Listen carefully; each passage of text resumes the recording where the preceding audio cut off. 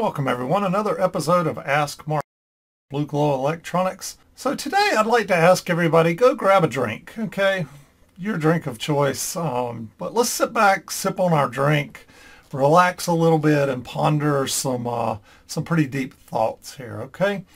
All right, in chapter 1 of this journey, I want to explore a phenomenon I've observed over probably the last 10 years, maybe a little longer. And it's got to do with I would call the next generation that is growing up right now, that is graduating college, that's hitting the working street.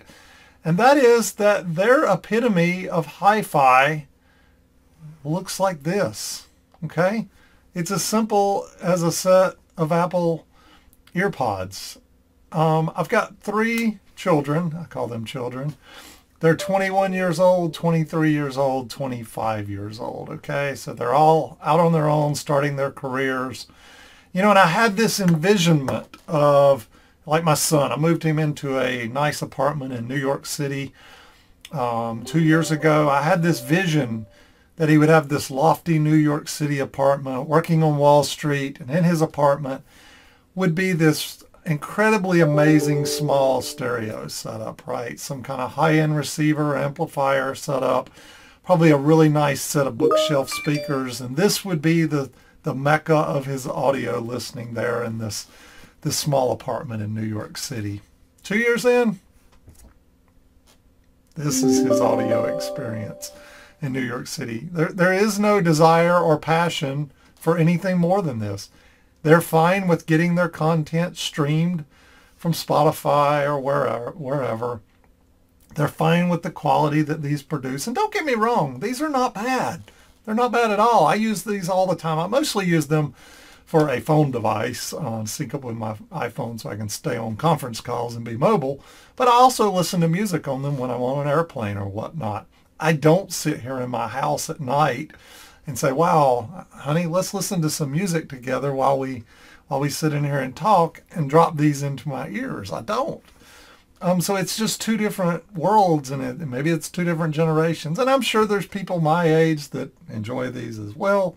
So it's probably not just an age thing, but it's showing me that convenience and efficiency and simplification, the ability to carry these in your pocket, to take them on the go and have them wherever you're at, outweighs the value you get from a high-end audio system for many these days, okay? Kids, I grew up, right? I was born in the late 60s. I grew up in the 70s, all around hi-fi systems, right? And so I heard this really incredible music, and then you know, I turned into a teenager, probably didn't care so much about it. I was more about fast cars and the stereo in my car than I was, you know, in my house or my parents' bedroom or whatnot, you know.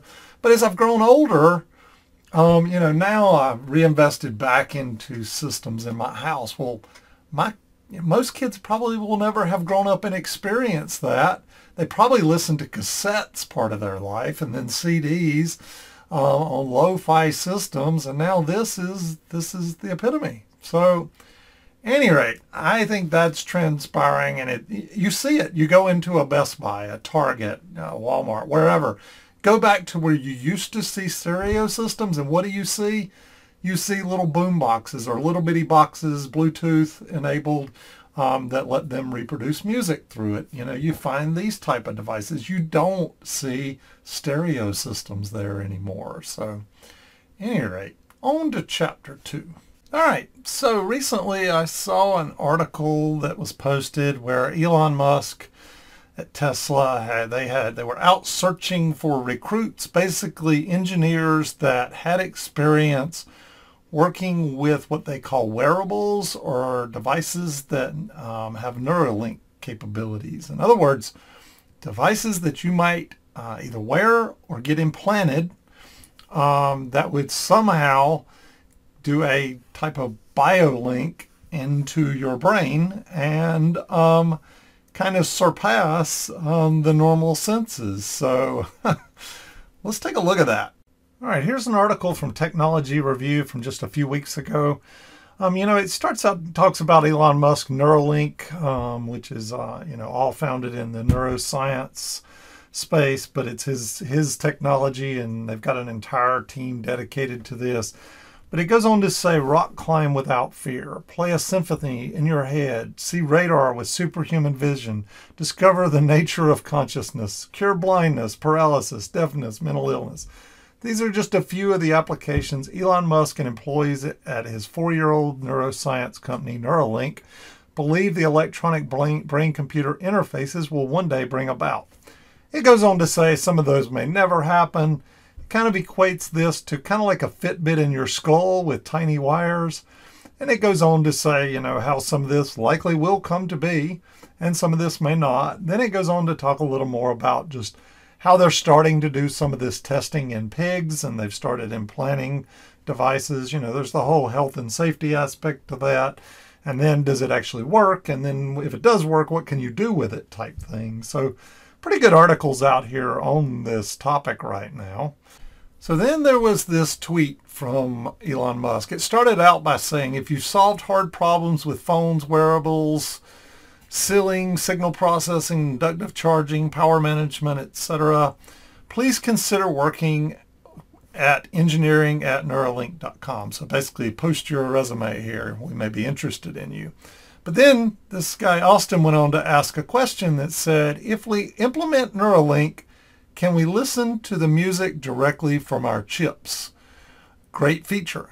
And Elon replies with, yes, in great big bold words. So if you think about that a little bit, you've got maybe a pretty close to perfect audio source, okay, nice FLAC file, and you've got that implanted straight into your brain, and you bypass the reproducing devices such as a stylus or a cassette head or maybe a DAC, and you replace the amplification, you replace the speaker wires, you replace the hum you may get from your power supplies.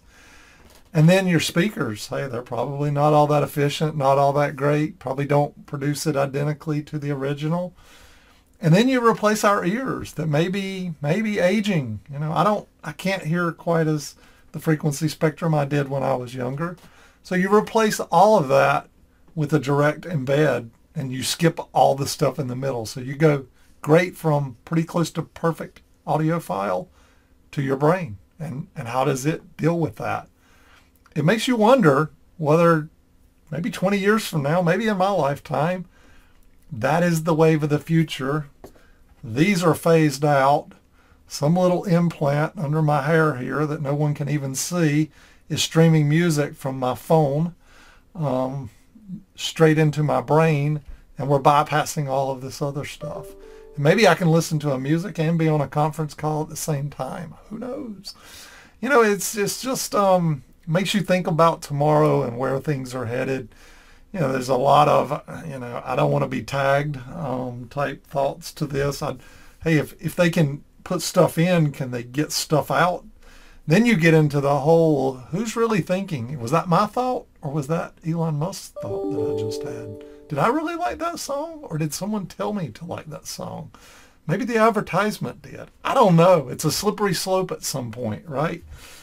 At any rate, it's a lot to ponder, and going back around to what I said in the beginning, I'm going to need a lot more of these before I can get my head around where we may be 20 years from now. So I'm going to leave you with that. It was a food for thought conversation today. Might spark you to do some research into what all's going on out there. Until then, I'm going to go over here and drop the needle on my turntable onto some vinyl, and crank up a tube amplifier and enjoy some really warm sounding music here in my house.